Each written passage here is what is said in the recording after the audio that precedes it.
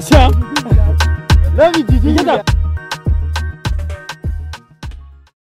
you had any personal experiences with ISIS attacks?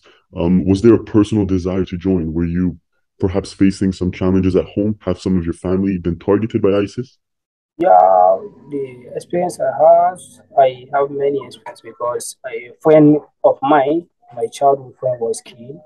Who his senior brother, yeah, the same father, the same mother, was killed by ISIS. So that's what encouraged me, what pushed me up to join the fight. And so, what are your biggest challenges that you face as a special force soldier? Have you had to lose contact with some of your friends, some of your family? And how are you coping with those challenges? Well, the biggest challenge we have, most of the guys that has PTSD, like maybe in the night someone will just wake up and start firing like, yeah, I've seen them, this, that, you understand that kind of stuff. Yeah, that's it, honestly. And so you've talked about these challenges and you've talked about your experience. How can you convince other young people in Nigeria or all around the world to also put their life on the line and fight evil groups like ISIS? How can you convince them that the fight is worth fighting for?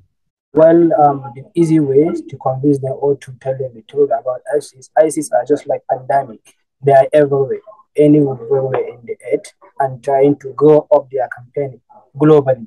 Because if we don't fight them now, there is no peace for we, the youth, and there is no peace for the young generations, which we are fighting for them, which our ancestors fought for us that we are living today. You've gathered a big Instagram page. A lot of people follow you on Instagram. From a personal standpoint, has this helped you with your missions? Has this been a coping mechanism as well for your PTSD, perhaps? Well, yeah, it helps a lot because millions of people across the nation doesn't know about our fight, and the Instagram, many people help us share like more light to people that doesn't know anything about the war in Africa against ISIS.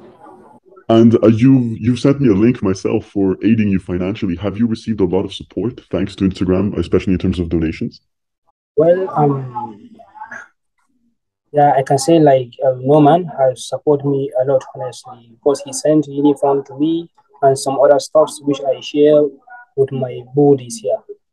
That financial aid, does it help you get new equipment, or how exactly do you spend the aid that you receive? Well, we used to buy some tourniquet and share with other people that doesn't have because many people lose their own in combat. Many people doesn't have tourniquet, which is something that each soldier is supposed to have. After your weapon, you're supposed to have your tourniquet and first aid kit. Because you're fighting ISIS so frequently, how do you see the future of that organization? Do you believe that extremism is going to continue to spread, or do you believe that it's taken a hit in recent years? ISIS campaign in Africa is very huge. It's very huge. He needs urgent counter to counter this virus because I compare them as a virus. They are just like pandemic, as I said earlier, because there has a lot of followers in Africa, which they support them 100%. We need a lot of people to counter this campaign before it go viral. Do you believe that any former member of ISIS, let's say you captured one of their members, do you think they have the potential to come back in society? Or do you think that they are way too brainwashed to ever come back as a normal person? Well, most of them are locals, which they were captured in their farms. They forced them to fight, combat them to ISIS, forced them to fight against the military in our country and Africa as well. Because most of the people that we used to capture, they are not really born ISIS. They are just combated by force. Force them to fight, take arms and fight against the government in the name of religions. Just giving the Islamic bad name in the name of fighting for Islam. Islam does not ask anyone to kill anyone who refuses to join or Christian or some Jewish or any other ethnicity. The Islam did not ask anyone to kill. It's just their bad ideology of them killing innocent people in the name of religion. Have you received any foreign volunteers, maybe even people that aren't from Africa at all? Has anybody joined your fight with you?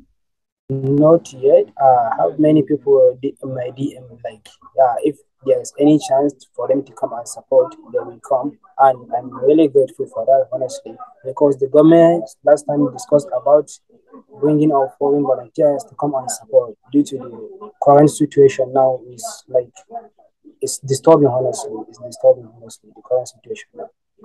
And in your let's say team as a whole, I suppose there must be a lot of different let's say well not necessarily different cultures, but there must be people with different religions perhaps. How does that turn out well as a team? Here we don't talk about religions or Christian or Jewish or this ethnicity. We don't do about that. We fight as a brothers. Me as a well, I'm a Muslim, but I don't take any Christian or any religions as a bad person or something else. We are one body. We are brothers. So we fight as a team. We fight as a system. We don't discriminate here. Do you have any perhaps interesting stories or inspiring words to tell the viewers? Well, the stories here is fighting evils take a lot of courage. It's not just something that you just like feel like, yeah, I want to fight. Because the first contact you experience, it may be the end of your life or something else. But the best thing is you have the zeal, you have the mind, the courage that you are doing this to unborn generation and for we to live in peace in near future. I've been here fighting for more than 5 years, non-stop. This thing has the fight has destroyed many of my plans, but I know I'm doing it for innocent people, and God will reward me for this fighting for innocent people. I'm not doing it for myself alone. I'm doing it for the wild world because I was child, fight has been going on in Iraq, Syria. I was seeing it in television, but today I'm now fighting those people that I'm seeing in television. Then, so issue of fighting terrorism is everybody's problem, not mine alone or you alone. We have to join hands and fight them together, root them out of this world, not only our country, root them out of the world because they are pandemic terrorists. They spread their ideology, their campaigns in globally. So I urge anyone who has the zeal, the mind, to join the fight and counter ISIS campaign. Those people are evils. I mean, very evil.